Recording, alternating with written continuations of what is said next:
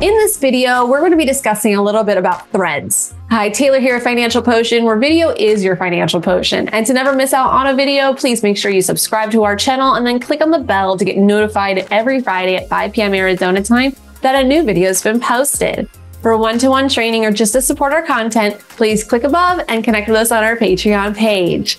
Threads has been around since August of 2023. However, right now, being August 2024, it's really starting to ramp up in popularity. I've seen more people get onto Threads lately.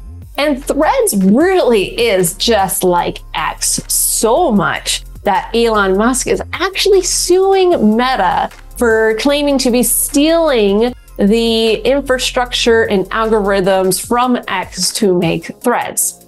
So here are some differences. Threads does not use hashtags at the time of this recording, at least. It does not favor hashtags. You also don't have the For You page. According to Meta, they're hoping to use Threads as a way to have conversations and authentic connections. So you'll notice that it's very conversational based, but photos and videos are making their way to the platform because people just like to see photos and videos.